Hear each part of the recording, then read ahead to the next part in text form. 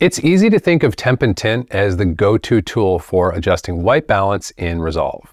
After all, our cameras have the exact same controls, right? But Resolve actually gives us 3 pairs of temp and tint controls, one in the Camera RAW tab, one in our Primaries tab, and one in the HDR tab. So which one is going to be the best for us to use when we're balancing? Turns out, none of them. In this video, I want to show you why that is and what you can use instead if you want more speed, more control, and more consistency when you're balancing your shots. Okay, let's dive in, and we're going to talk about each of these different sets of temperature and tint adjustments that are available to us here in the color page. Let's start with the RAW tab here. The idea with the RAW tab, this is an R3D shot that I've got pulled up here, and the idea is that these color temp and tint sliders that I have available to me here are going to one-to-one mirror what the camera operator, what the cinematographer would have seen if they'd adjusted these same parameters in camera when they were gathering the image. Well, that sounds pretty good, right? What could the beef be with that? That sounds very simple and very one-to-one with adjusting temp and tint in camera. What's the problem? Here's the issue. My fundamental issue with making temp and tint adjustments in the Camera RAW tab is these are not color grading tools. Do you know how I know they're not color grading tools? Because I can't use them on all of my shots. And a consequence of not being able to use these on all of my shots is that I'm forced to maintain what I call a camera-centric frame of mind throughout my color grading process, where what I want to do is inhabit an image-centric frame of mind. By the time my color management is set up, I want to be using the same tools, the same techniques, and using my eye to look at the image and figure out where I want to see it go and be relating to the image on the basis of the image, as opposed to on the basis of the camera that it was captured on. If I'm having to be mindful of whether an image was shot on RAW and whether I can use these color temp and tint sliders or whether I need to use different color and temp and tint sliders or different balancing techniques altogether, I'm forced to maintain a camera-centric frame of mind, and I'm also not allowed to develop and refine and optimize a consistent color grading toolkit that does not need to change on the basis of camera. So that alone is my beef with adjusting temp and tint in the Camera RAW tab. The beef is really not as much with the results that we're going to get. You can get really good results here because it is making the same type of photometric camera type of adjustment that you would have gotten if the same things had been moved around when the image was being gathered. So the results are going to be good, but it's the position of the tool and the relationship of the tool to the overall color grading process that makes it a deal breaker for me. And furthermore, these adjustments that we're going to get, the results that we're going to get that are going to feel nice and clean and like they're doing what we want, this is not the only way to get them. There's actually a way to get just as accurate and just as thorough of a result with a color grading tool that is available right within Resolve. We're going to talk more about that in just a moment. But for now, we're going to say Camera RAW for color temp and tint, and for any other color grading adjustment for that matter, this is not where we want to be doing our color grading because it's not even a color grading tool. We want to be doing our color grading within our actual tool set, which doesn't have to change depending on the camera that we are grading with. Okay, let's now talk about temp and tint in our Primaries tab here. These are the temp and tint controls that I first started using when I went on my multi-year detour of balancing exclusively with temp and tint. I really got almost kind of like addicted to it, and I was doing it exclusively for a couple years there. And I think my reasons were similar to the reasons that most of us have, which is that it felt more accurate. And it also felt like a sort of simplified way of thinking about the image, where I could just think about how cool or warm, and then how green or magenta do you want it to be. And I was really sort of drawn to both of those aspects of operating in this way. So I started by making adjustments using temp and tint here. Here's the problem. These temp and tint adjustments, even though if I turn this to the right, I'm getting in loosest terms a warmer image, or if I go to the left, I'm getting a cooler image. There is no firm, accurate color science backing the behavior of these knobs. This is literally an arbitrary mixture of red and green being introduced when I go to the right, or an arbitrary mixture of green and blue being introduced when I go to the left. That's it. There's nothing color science backed by what's happening here. It's just an approximation based on what the engineers felt like was reasonable for the needs of most colorists. And that calibration that they did of like, well, how much red and green and what ratio of red and green should turning to the right produce in the image, that was based on the assumption of color grading on a display state image. What do I mean when I say that? This is not a display state image. This is a log state image because I have my color management set up like I always do when I'm color grading in my professional practice or here on the channel. The way that temp and tint were set up to work, the way that they were arbitrarily calibrated, was to operate here after we have output into our display color space. So even the approximation, even the arbitrary behavior of the color temp and tint is not aligned with what the Resolve engineers intended if I am grading using temp and tint while my image is still in a log state, which is always going to be how I'm grading. So it's kind of a double whammy problem that we have there of it's arbitrary to begin with, and it's even further off the mark because I'm not using it in the way the tool was designed to be used. So this is not the way to adjust temp and tint. These temp and tint sliders are not the winner for making balancing adjustments in Resolve, even though they really can feel that way, right? Hey, it's our primaries. It's the first tab that we get introduced to when we're color grading, and they're right here, and they feel highly related to concepts that we're familiar with coming from the camera side of things, but it's kind of a blind alley. It's kind of a detour. This is not the way that you want to be balancing your image. But this is not the only or the last set of temp and tint controls available to us in Resolve. Let's go over here to shot number 3, and we're going to talk about the HDR tab for a second. The HDR tab is newer than the Primaries tab, and it also has temp and tint controls. And again, if you look at the documentation for Resolve, you can get really good insight into what actually went into this. What's the intent of it? What's the backbone that's underlying the behavior of this set of controls? And in the case of temp and tint in the HDR palette, the backbone is better. The concept is better. They were trying to give us something more along the lines of a photometric color temperature adjustment, something closer to what we might get, for example, out of our Camera RAW tab over here.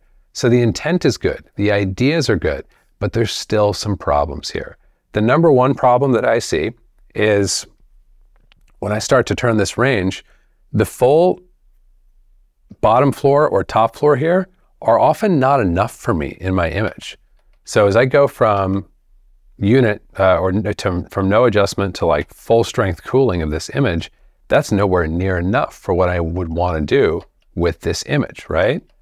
And I would say just responding intuitively, something that I started to notice when I began doing my temp and tint adjustments here in the HDR palette, is even though I am nominally moving in units of degrees of Kelvin, like theoretically, the idea here is that I have cooled this image off by 4,000 degrees, it doesn't feel that way to me. It feels like I've got a lot less than a 4,000 degree change in color temperature when I make this adjustment. And it started to make me question how accurate the actual behavior of the tool really is. Regardless of the intent of the tool, how accurate is it in application? And it turns out it's not very accurate. And there's a couple of reasons for that, but I want to show you one of the biggest ones right now. So let's go ahead and reset this, and let's go over here to shot number 4. Now, before we dive into shot number 4, I want to give you a sort of model for thinking about your balancing adjustments, okay? One of two things is always going to be true when you're going to make any balance adjustment on any shot. You are going to be in a situation in the minority of cases where you might get a shot like shot number 4 here, and you know this shot was gathered under a daylight color temperature, but the camera was rated for tungsten, for example. You know that it was a 5,600 degree source, and you know that the camera was rated for 3,200. And in that case, there's a really cool tool that we can use to get a very accurate result, a very accurate adjustment of our image to align or account for that difference. We're going to pull up our chromatic adaptation here from our effects, and I'm going to drop it onto an empty node. So check this out. Let's kind of make an example of this, and let's say that we know, I'm going to make up some numbers. We're going to say we know this image was gathered at 5,500 in terms of the light source, but the camera was rated for 3,500. So here's how we would handle that. I'm going to set my illuminant type to color temperature, and I'm going to set my illuminant type for my target to color temperature. Kelvin is going to be 5,500, and Kelvin down here, 3,500. Okay? So off and then on, even though I'm making those numbers up and I don't have the actual firm information that I'm pretending that I do, I'm getting a decent result. And if I did, then I would be getting a really good result because I am using the best methods available to us in color science to align for a difference or a delta between the lighting source and the sensitivity of the camera, okay? So in this minority of cases where you know, hey, the light was this and the camera was rated for that, and I want to close that gap using the best, most accurate color science available, chromatic adaptation is your friend. It's a great thing to have in your back pocket. But that's one of the two situations that is going to be true anytime you go to color balance an image, and it's a minority, right? That's going to happen a minority of the time. Much more often, you won't know that, and you simply know that you want to warm the image off, or warm the image up, or cool the image off, right? In those situations, chromatic adaptation is not going to do a great job for you, and chromatic adaptation is never going to be a great go-to because you can see here, that's two adjustments that I have to make that is going to be a lot more cumbersome than a temperature knob. That's why temperature knobs started to be introduced. But here's the problem. Here's the other thing I wanted to show you. 5500 to 3500, right? We have just effectively warmed up the image by 2000 degrees. But let's just try something here. Instead of 5500 to 3500, let's say I know the image was shot with a 6500 degree source and the camera was rated for 4500. Before I do that, let's just grab a still here. And now we're going to go 6500, 4500. In both cases, I'm warming the image by 2000 degrees, right? So a knob wouldn't know the difference between these two adjustments. But look at the two different versions that I have here. Here is 5500 to 3500. Here is 6500 to 4500. Both 2000 degrees of difference, but very different results on the image here. Well, what gives? What's the deal with that? Well, the problem is that the spectral locus, meaning that the axis of color temperature going from low color temperature to high temperature, it is not uniform. It moves in different ways depending on what your starting point and what your end point is. So if your goal is accuracy, you actually need to know where you're starting in order to plot the correct journey. That's something that a single knob can't provide for us. So in lieu of knowing our starting point and of being able to account for it, the temp knob here in the HDR palette, it's just assuming an arbitrary starting point and then adding or subtracting degrees of Kelvin from that point. So just by that lens alone, it's not particularly accurate because it doesn't have the information that it needs, and it doesn't want to slow us down to ask for it because we're often not going to have that information. Even if we did, a color balancing technique that involves needing to punch in explicit degrees of Kelvin twice for every single adjustment is a really, really slow, laborious process that simply wouldn't be practical, right? So where am I going with all this? What is our sort of like new script for getting consistent, best balance adjustments that we can and being as accurate as we can when that's what's called for? Well, as I said, we just looked at that first fork in the road. Do you happen to know the image was shot under these lighting conditions, but the camera was rated for X?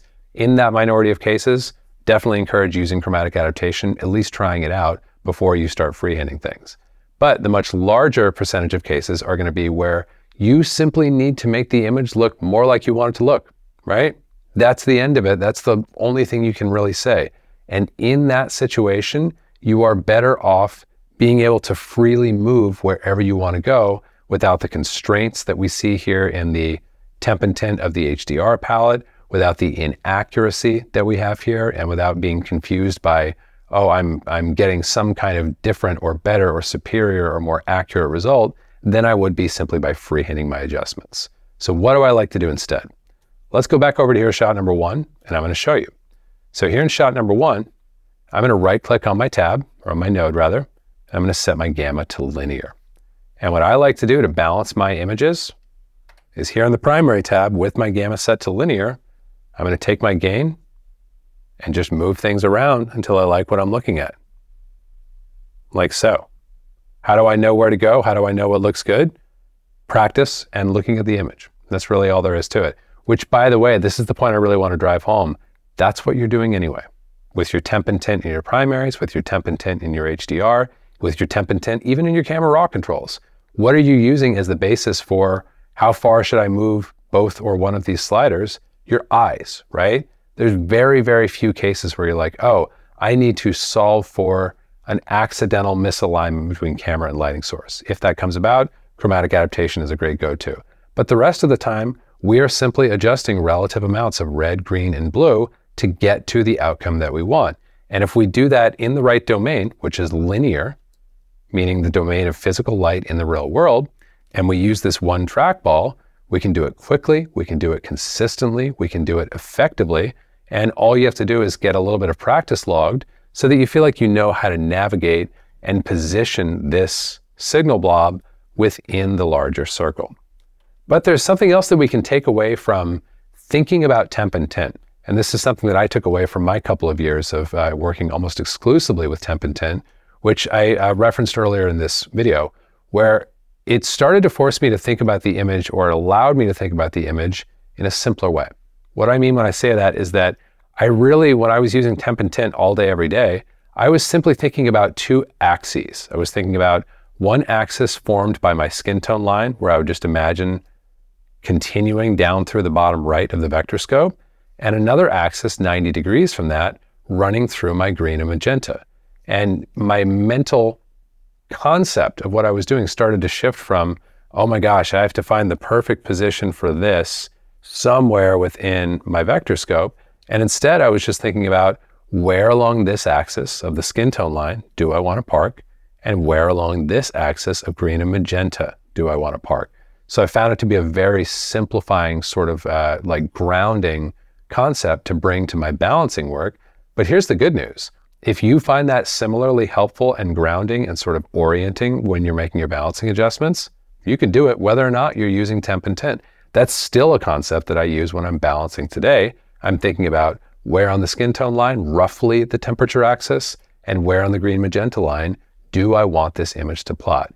And the only difference between doing that with temp and tint is I'm free to move wherever I want. I only have to move one control, and I'm not tied up or constrained by notions of supposed accuracy of my temp and tint knobs, which simply aren't true. So I hope that's a helpful breakdown for you of what these different temp and tint controls do and how they differ from one another, and why I truly believe that none of them are ideal for balancing our image. And in fact, no set of temp and tint controls ever really could be, because as we saw with our chromatic adaptation example a moment ago, 2000 degrees of warmth is not enough information to make a robust color science accurate manipulation of the image. And if we're not making a thorough and accurate adjustment of the image, then we should feel free to freehand things and to get the ideal result without being bound by upper and lower limits or ideas that we are using a somehow different or more superior or more accurate tool.